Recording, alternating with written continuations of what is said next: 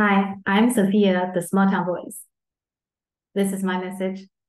What is happening in Maui is an absolute disgrace. The alert systems failed to alert Lahani residents. FEMA is apparently hoarding relief supplies. The US military who are stationed in Hawaii has so far done nothing to help the people in Hawaii. In the meantime, Lahana residents have lost their homes, already have been contacted by realtors and developers to sell their houses on the cheap. Some people who are still looking for their loved ones are shocked and puzzled by the fact that these commercial people find them, since they themselves didn't know that they would ended up in the rescue center until just a few days ago. Barely 6 months ago was a devastating railway accident happened in East Palestine.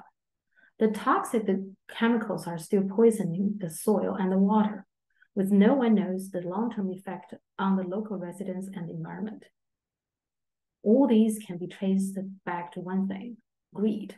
Norfolk Southern cutting corners with their maintenance and repairs, cutting the number of employees for safety control. Real estate developers have been eyeing on the prime real estate in Maui for years. They now get their chance.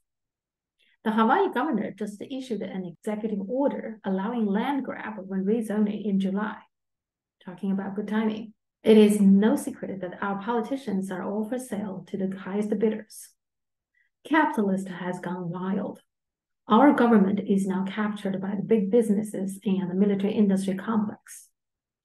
Yet, despite all this, I still believe there are more solutions than there are problems. Center for Political Innovation has presented us with one set of solutions. Let's give it a try. Thank you, CPI.